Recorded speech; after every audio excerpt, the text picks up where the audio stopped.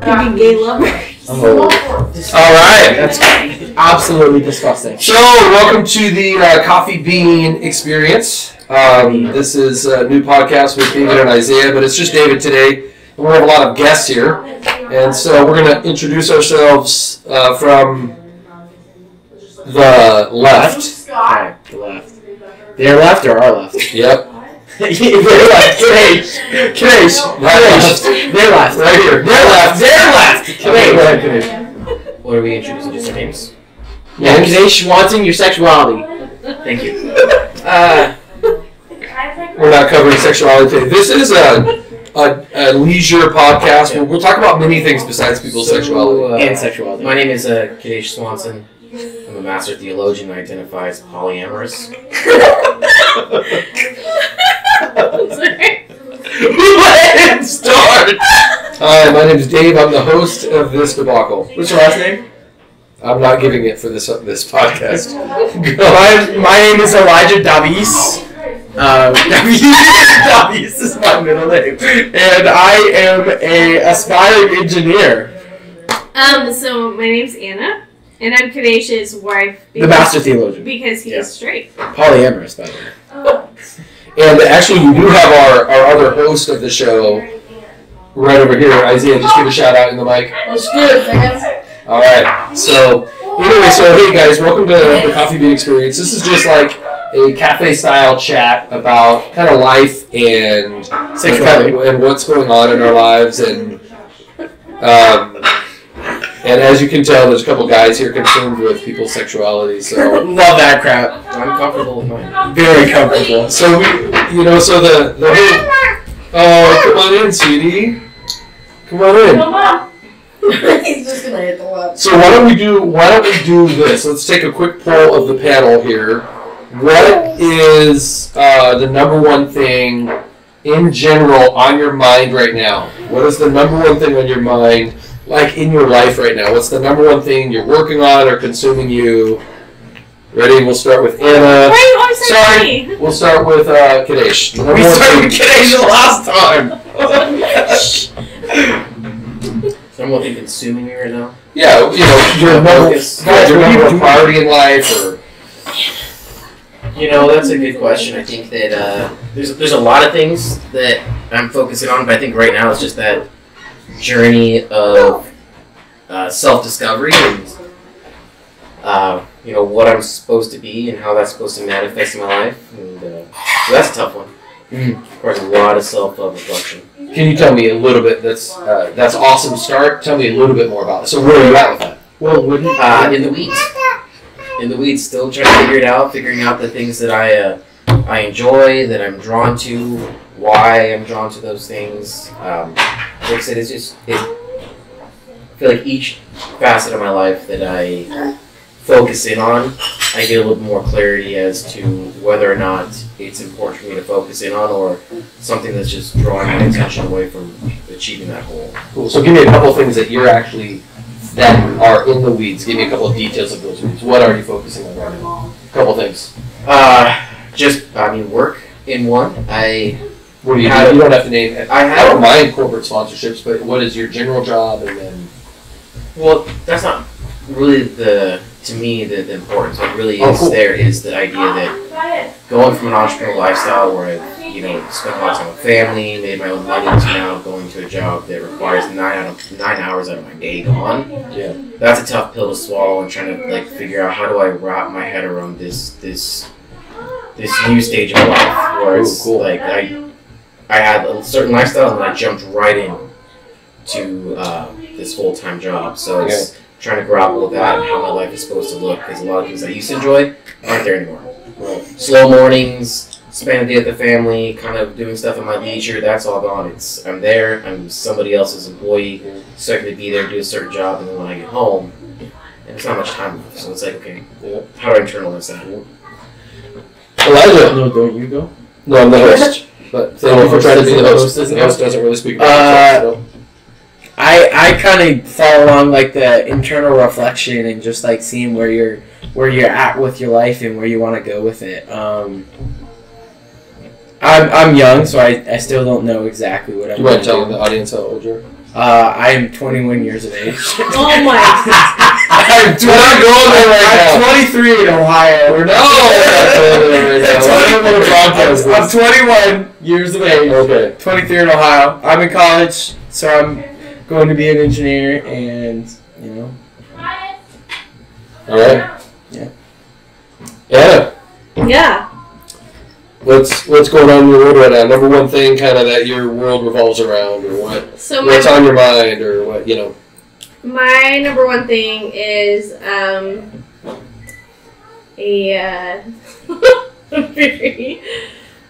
trying to figure out how to be a good mom, a good wife, and at the same time, it seems like I'm a mom to everybody.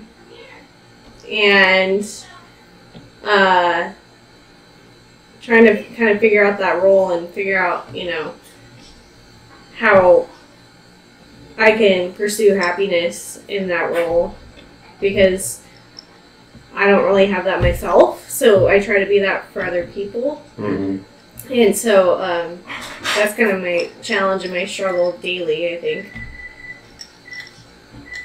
Is learning how to balance those different roles and that you're facing? Yeah. Yeah, Okay. Especially with, you know, my siblings. I'm kind of a mom to them. I'm a mom to my friends.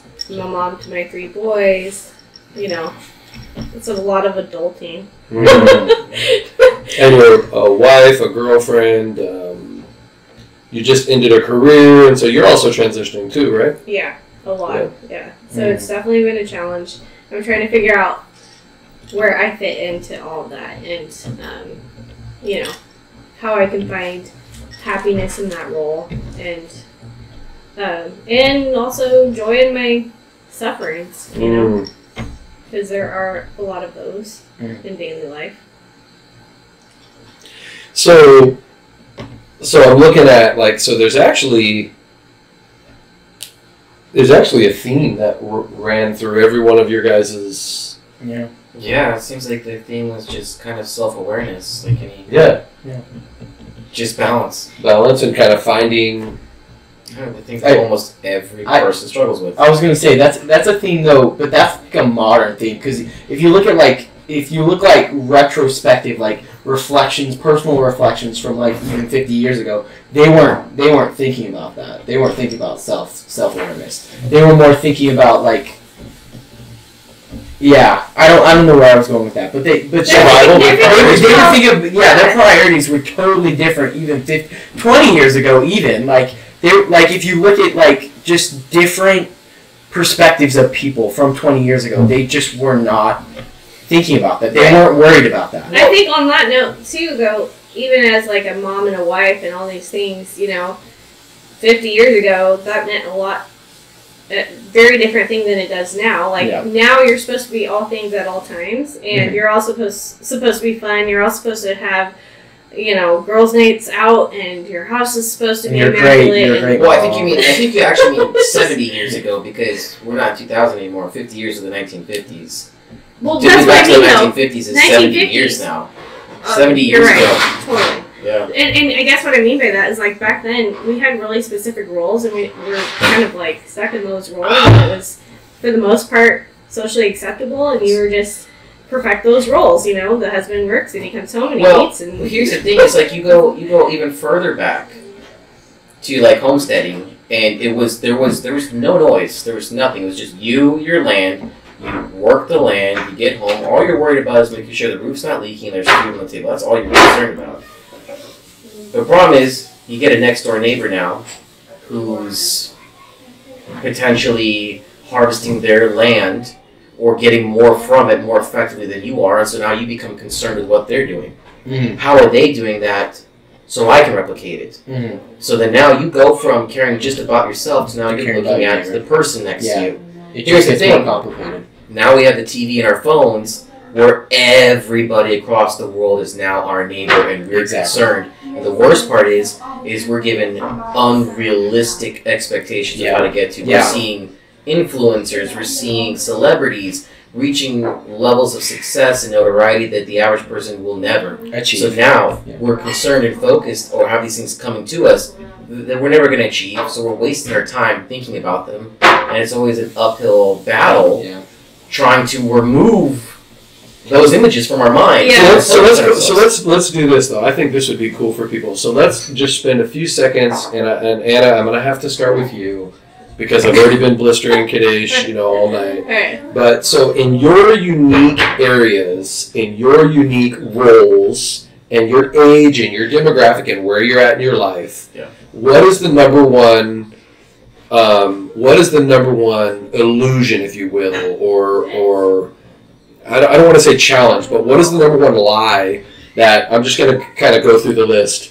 25, how old are you? 28. 28-year-old mom of 3, 19 to 23-year-old college guy. But also Caucasian. Race is a big issue in our nation right now. So what's the number one illusion? What's the number one illusion lie that you feel you're facing, that you struggle with, that you're facing as a 20, 30-year-old married? Okay, got it? Has everybody got the question? Okay. All right. So obviously, I come from a unique perspective among these men here, but I definitely think as a young mom, quote unquote. Just the perfection of whether it be like after you have babies, your body has to be perfect, or your house has to be immaculate, or you should always be happy, like what's wrong with you, or, your kid is misbehaving, that's all your fault. Those sort of things are so degrading to women, and it's really sad because I've found, especially in our American culture, that once you have a baby, in other cultures, there's a process. Whether it's you lay in bed for 30 days and heal while everyone takes care of you and cooks you meals, or whatever it is. Whereas in America, they're like, no, go back to work. You're normal. Your body should be back in shape. Like, what's wrong with you? And I've really found that to be a challenge. And I also think this is kind of hard for me to admit, but I was a part of a lot of online moms groups, and I got super into them. I made some really good friends, but I actually was really extremely bullied, and I ended up having to leave them. And it's the best thing I ever did, honestly, because they were giving me advice that was not only toxic to my marriage, but it wasn't realistic. It was kind of like a neighbor that didn't know you looking in on your household from the outside, and they don't understand your relationships. They don't understand. It's like the lie of social media. Yeah. And so they're like, well, why don't you move where it's cheaper, Well, because my whole family's here, and that's important to me, Yeah. And just things like that. And so I had to leave those groups, and I'm so glad that I did, but I think one of the things I struggled with for a couple of years was that online bullying, because they were brutal and mean. And it's because they can objectify you, because they don't have to see you in the grocery store or go to church with you, so they can just blast you double barrel, They don't really have a personal relationship with you. Right. They can just let you have it. Yeah, and I think Kadesh could attest to this. Recently I came across this blogger, and she's like all about, just the real rawness of motherhood and being a wife, and like your body's not perfect, and she has helped me gain confidence in ways I didn't even know that I needed. And he always... Can you promote her? Is that a problem?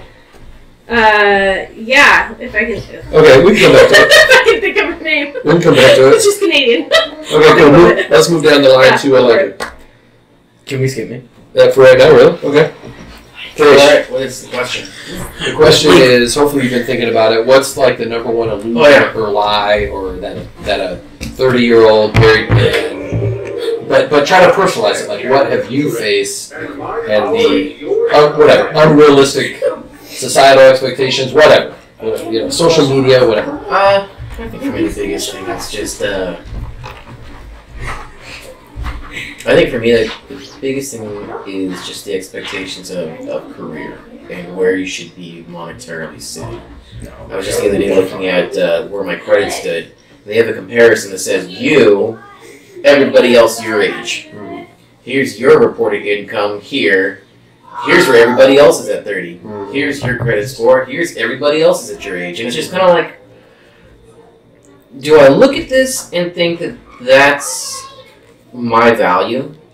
That if I'm not in that bar on that graph, I'm somewhat less valuable. I'm somewhat less successful. That in society's eyes, I am underachieving. Mm-hmm. And I think that's the biggest thing for me is like I look at those things and while they hold value, like yeah, sure, if you want to get a house or some bigger things, yeah, they hold some weight. But I feel like there's a lot of emphasis that goes into what have you accumulated. And if you're not at a certain level of accumulation of goods, then you're less successful. And I found it to be a lie because in my own like entrepreneurial endeavors, I never was rolling in it, just barely making it. But the wealth that I had in being able to wake up to my family, make breakfast, go out to the park, and then come home and make dinner with them and just, relax and just spend with them and be with them. The quality of life. Yeah, quality of life.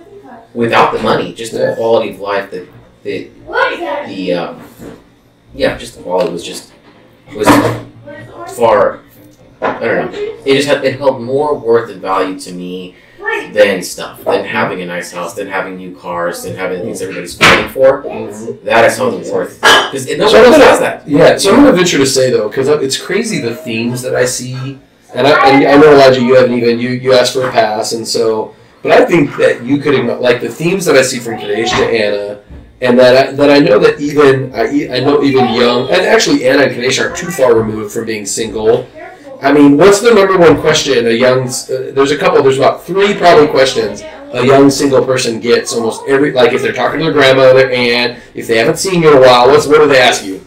What are you doing with your life? What are you doing with your life? What are you doing with your life? When are you going to get what? When are you going to get married? When are you going to get married? And so it's like these social expectations and these. So my question. So there's this theme with Anna, and I dare say, with not trying to speak for you, Elijah, but even Kadesh, I think there is this, for lack of a better word, and we can try to clarify and narrow it down later, but categorize it.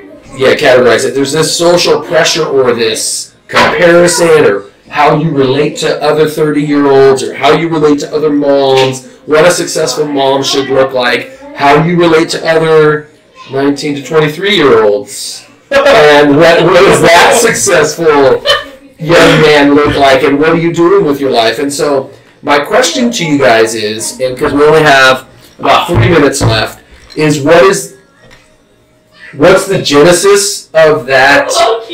Is it real, or is it sometimes self-implied? Can you go tell them to cut down the... Hey guys, can you cut down the back noise in the kitchen? Maybe go downstairs? Thank you guys for enduring that.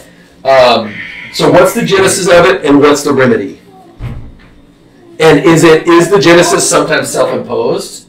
Do we look at Facebook or social media? I mean, I'm sure you were bullied. I'm not discrediting whether you were bullied, and because that might be very real. But some of it might be self-imposed pressure that we put on ourselves. So I don't know who wants to chime up on that. I think that. So a little off topic to give some more background to the answer I'm about to give. As one of the entrepreneurial endeavors, he was a pipe maker for tobacco pipes. Think Sherlock Holmes. Yes, you do still. I'll do a shameless plug. You do still pipes. KJ pipes. Yeah. Yep. So when you look at it, there's this level. Like if you really want to create something, because it's an art form, there's got to be a level of you not caring. Because if you do, you will stifle your own creativity in the process because you will become hesitant.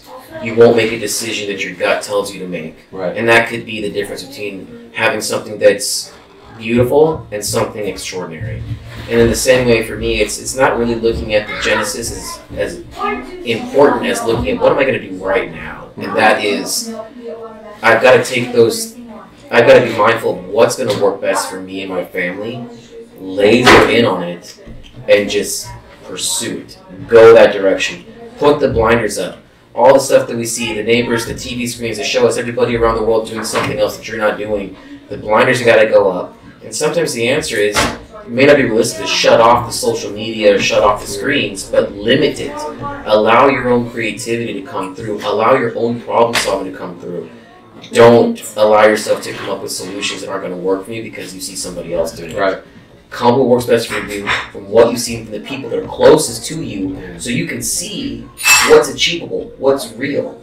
And the only way you're going to know what's real is if you are here, now, present in the real world, not caught up in a virtual reality. To put it in consumer material like framework, it's like designing your own pair of shoes. It's designing the shoes you're going to walk in, the lifestyle you want to walk in. Anybody want to add to that, or do you want to speak to the genesis or the solution?